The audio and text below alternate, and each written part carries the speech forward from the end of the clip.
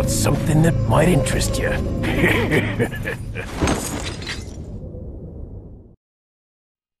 There is no denying that the merchant is one of the most memorable parts of Resident Evil 4. His strange nature, his charismatic voice, and his funny dialogue, which I am sure we have all quoted to death. Got a selection of good things on sale, stranger. All make him unforgettable. However, he also happens to be one of the most bizarre and mysterious parts of the game, since we honestly know very little about him. He is the source of a lot of questions and very few answers. In this video I want to talk about one such question, which I came up with recently. So let's dive right in. The question I want to explore is there only one merchant? Or is there more than one? Now you might be wondering why this question came up. Remember when I said that his dialogue has probably been quoted to death by all of us? Well, I know for a fact that I have and still do. One of his lines, specifically from the remake, suddenly led me down a rabbit hole of questions. The line of dialogue I am talking about is this. Oh, my back is killing me. Years haven't been kind to us, I suppose. Why does he say us and not me? Why the need to make it plural when he is clearly talking about himself, one person? This is where the conundrum began, and it only got deeper once I realized that this one line of dialogue is not the only time that he refers to himself with plural terms. Ruby's all rubbish, it makes no difference. The price, well, that's our choice to make. What's that? How have we procured these curiosities? You don't want to know, mate. We like our herbs, we do. Heal a man, kill a man, they do it all. Now, at first I simply concluded that he must be like those characters that refer to themselves in the third person, meaning that perhaps he just talks this way.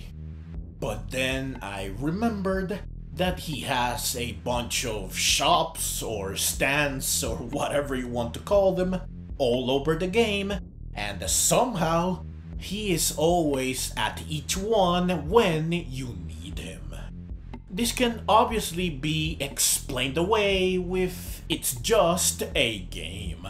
Of course, such an integral part of the game can be found conveniently located right where you need him.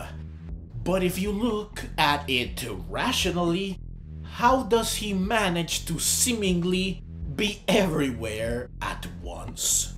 Does he teleport?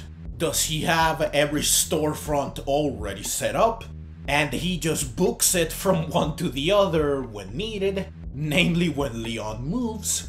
Are there secret passageways that he uses to get around so quickly? The list goes on, and some explanations are of course more realistic than others. But the point still stands. How does he do it? Well, there being more than one merchant could explain this. He appears to be everywhere because he is. There are dozens of them, each with his own shop and location. So no matter where you go in the game, there is always a merchant in the area. This also explains why in the original game you can't kill him, and yet you can still find him in the next shop. Provided of course you are not playing on professional. Now yes, maybe he simply responds like nothing happened. Or maybe you did kill him, one of him. The others are still alive and well, just waiting to do business. Of course, even if we ignore the theory of multiple merchants, it still makes sense that he responds, since they would not want you to screw yourself over by not having a merchant for the rest of the game. Again, unless you are playing on professional, which is all about screwing you over. They allow you to kill him despite this to make the game more realistic, I guess, in a way that is not detrimental to the experience, since they can just have him respawn without explanation. It is a game after all.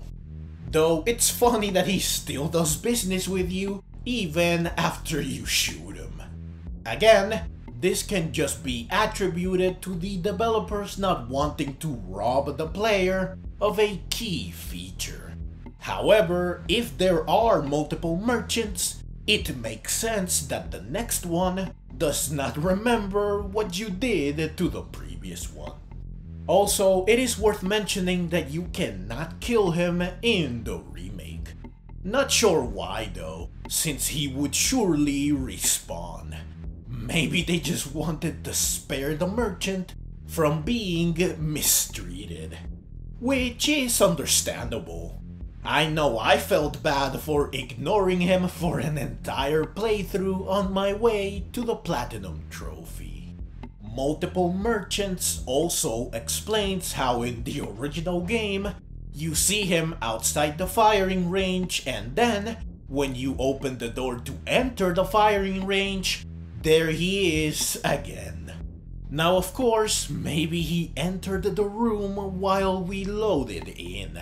Or there is another door, meaning it could easily be the same one merchant.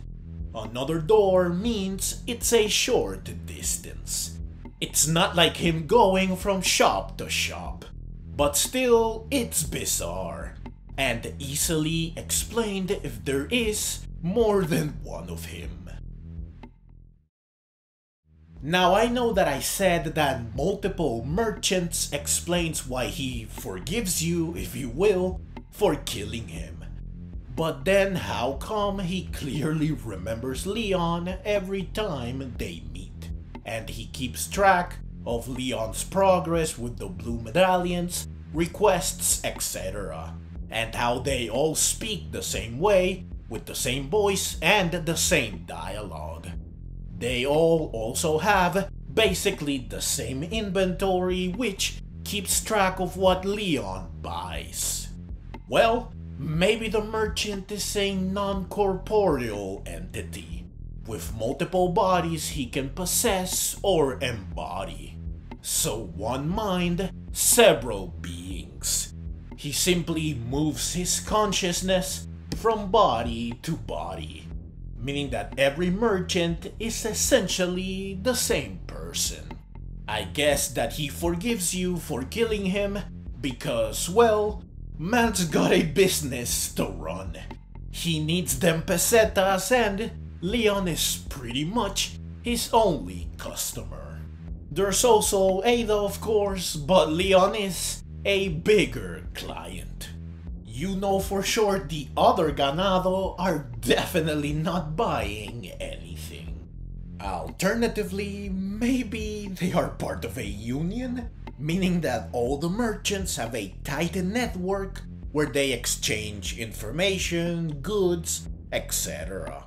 And that their likeness in other areas can be attributed to a Nurse Joy / Officer Jenny situation.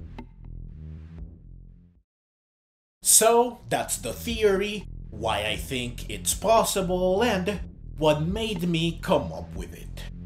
Now, can I prove it? Well, no, of course not. Is it a bit of a stretch? Perhaps. But is it a fun and plausible theory that could explain at least some of the mysteries surrounding an extremely enigmatic character? Yes, yes it is. As always, please let me know your thoughts in the comment section down below. Also, please do drop a like if you enjoyed the video and subscribe for more Resident Evil. Additionally, down in the description, I have affiliate links for GameStop, which is where I buy all my gaming related stuff, affiliate links for Amazon, which is where I buy all my stuff that is not gaming related or groceries, and a link to my Buy Me a Coffee page. These links will all allow you to support me directly if you would like to. I would very much appreciate it. Also, I have a link to my main channel where I cover Pokemon. If this is something that would interest you, then please check said channel out. Thank you so very much for watching, and let's meet again in the next video. Thank